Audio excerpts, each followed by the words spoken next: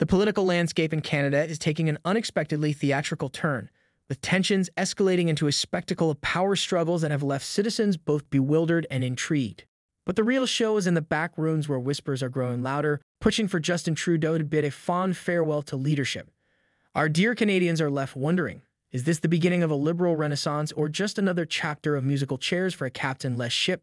The political stakes have never felt higher, and the precarious position of the Liberals offers a rare glimpse into the vulnerability of a party once considered an unshakable force.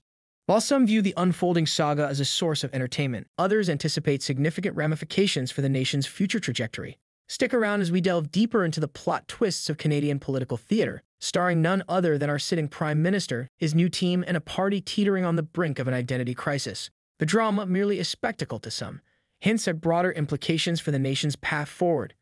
Welcome back to Street Politics Canada.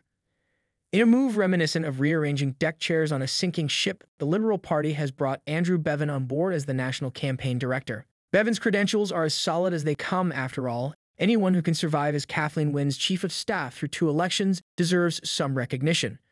This decision, however, comes with its own set of challenges and expectations. But as Trudeau mentions with enthusiasm, Bevan will steer progressive priorities, a term which lately seems to translate to, "Trust us, we'll sort things out soon." This has sparked a wave of speculation and debate. Is Bevan really the fresh thinker needed to rejuvenate the party, or is he yet another piece in a complicated political puzzle? Some are speculating Bevan's appointment is a strategic attempt to convince Canadians that the Liberals still have the upper hand, even though the party's poll numbers suggest otherwise, signaling turmoil beneath the calm surface. An air of nostalgia surrounds the Liberals' current dilemma, echoing past scandals and leadership scrambles that have left a mark on their public image. The echoes of political turbulence seem to haunt them still. MPs have been meeting in rooms all across Parliament Hill, and they're being asked to sign their names to what amounts to a pledge to stand together and calling for Trudeau to resign. This is by far the most advanced effort that we have seen to this point, and it's really escalated throughout this week with Justin Trudeau overseas at this summit in Asia. And what sort of reaction are we expecting from the Prime Minister? Right now, it is still very unclear how Justin Trudeau responds once he's back in Canada. Taking a closer look at the internal turmoil, there's a certain irony in the fact that the former campaign director, Jeremy Broadhurst, stepped down citing personal reasons. This abrupt exit has left many Liberal MPs pondering over the party's trajectory, questioning if there is more to Broadhurst's departure than meets the eye. With the NDP pulling the plug on their supply and confidence agreement, the stakes have never been higher for the Liberals.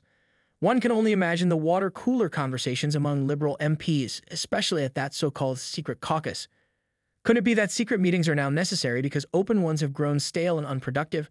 These clandestine gatherings only add to the air of mystery and tension, as private conversations slowly morph into public debates that both intrigue and baffle the common observer. The party's internal workings are becoming as fascinating as the public spectacle they cast. Meanwhile, the Trudeau loyalists insist on telling Justin about the letter going around that calls for a reevaluation of his leadership. In what feels like a scene pulled from a political thriller, Trudeau learned of these discussions on his way back from the ASEAN summit, where he, quite quaintly, was with his son trying to catch fish in the Mekong River, a perfectly metaphorical setting for his attempts at luring in international trade. Yet despite his efforts to champion Canada's trading partnerships in Southeast Asia, concerns at home are surely harder to ignore than the tiny Mekong fish he tried teasing out of the water.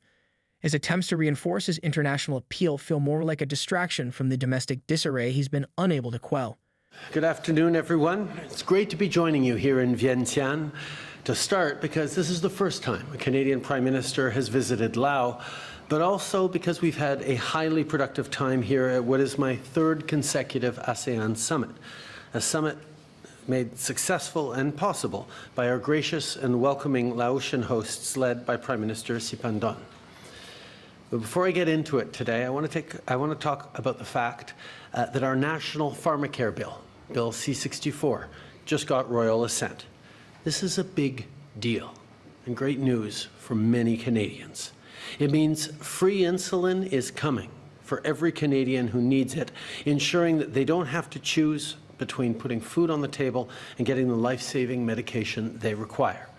And it means we'll be providing prescription contraceptives for free, because we not only believe in a woman's right to choose, but we act on it. This is real progress. But now, we need the provinces and territories to come to the table and sign agreements with us that supports Canadians and takes pressure off their household budgets as soon as possible. I've also seen the devastating images from the ground in the U.S. after Hurricane Milton made landfall yesterday. My heart goes out to everyone affected by this tragic disaster. I know Canadians are already rolling up their sleeves, some there to restore power, others there to help neighbours in need. We are all thinking of our friends to the south.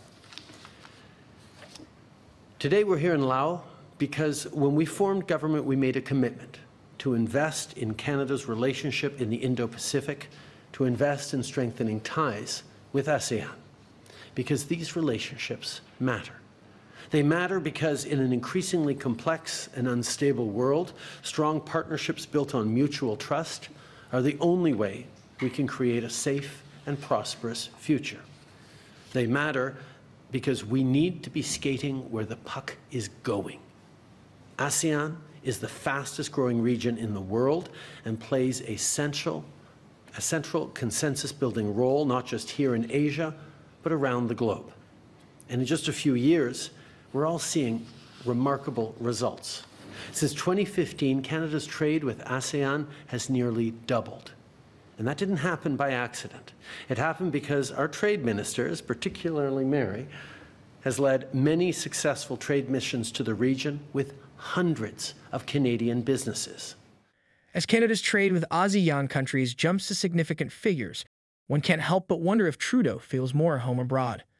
While he might enjoy sharing a dinner table with global leaders, the Canadian electorate is more fixated on the political kitchen fires back in Ottawa. In his absence, his party seems to host events of its own, a caucus without its chief present. Perhaps the real question is whether Trudeau's international escapades are a means of escape from the growing discontent brewing among his own ranks. The juxtaposition of local dissonance and international presence raises eyebrows. What exactly is being prioritized here? With mounting pressure at home and a global eye on Canada's role in international politics, the turbulence within the party is palpable, raising the stakes for electoral prospects on the near horizon. As Canadians witness this duality of focus from afar, the political theater in Ottawa continues to stir emotions and questions alike. As the Liberal Party attempts to navigate stormy waters, the arrival of Andrew Bevan could be a milestone or merely a ripple in a sea of uncertainty. Will Bevan be the catalyst for revitalization or just another actor in the grand performance that is Canadian politics? Whether the whispers for Trudeau's exit will transform into a public clamor remains to be seen. Meanwhile, those outside the capital might be left chuckling at this theatrical political performance, yet deeply concerned about Canada's direction. Is the Liberal Party truly aiming for rejuvenation, or are they merely chasing their tails while the opposition keenly observes, waiting for their moment? I think I speak for Manitoba Caucus that we are 100% supportive of the Prime Minister going forward as our leader. The Prime Minister is committed to leading us into the next election, and he has our support. The Prime Minister is the person that is the best placed to take the fight to Pierre Poilievre. The landscape is ripe for change or perhaps mere continuity wrapped in fresh promises, leaving Canadians at a crossroads waiting eagerly or anxiously for what's next. Regardless of where one stands politically, the unfolding narrative is bound to be as intriguing as they come. Will Canadians witness positive change, or is it simply business as usual with a new cast and new promises? Canadians are keenly observing the political fodder, patiently or impatiently, awaiting resolutions that align with the nation's best interests. The significance of this moment cannot be understated as Canadians reflect on their political values and the potential path forward. Will Bevan steer the ship through these turbulent times, or will the current Liberal efforts amount to nothing more than an exercise in futility? Well, that's all for now. Do you think Trudeau will get ejected by his own Liberals eventually? Let us know what you think in the comments below.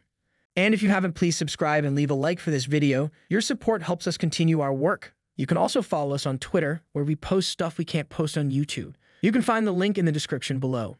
Thanks again for your support, and I will see you in the next one.